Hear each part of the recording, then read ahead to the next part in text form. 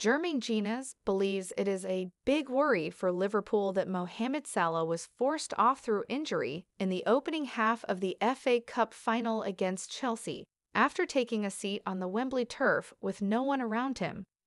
Salah was forced off in the 33rd minute of Liverpool's FA Cup final against Chelsea with what looked to be a muscular injury to his upper leg.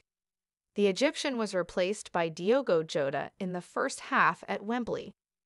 The Liverpool number 11 sat in the middle of the pitch as it became clear he would need medical attention from the Reds' physio and was soon walking off the pitch and down the Wembley tunnel. Jenas, who is commentating on the FA Cup final for BBC, said, "This is a big worry. Salah is not the type of player who just takes a seat. He plays a lot of games, a lot of minutes. He's had a long season.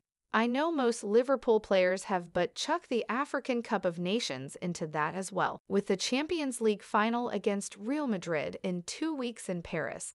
It is now unclear as to whether Salah will be able to feature in the showpiece final, one he is desperate to perform in after seeing his 2018 final cut short with a shoulder injury."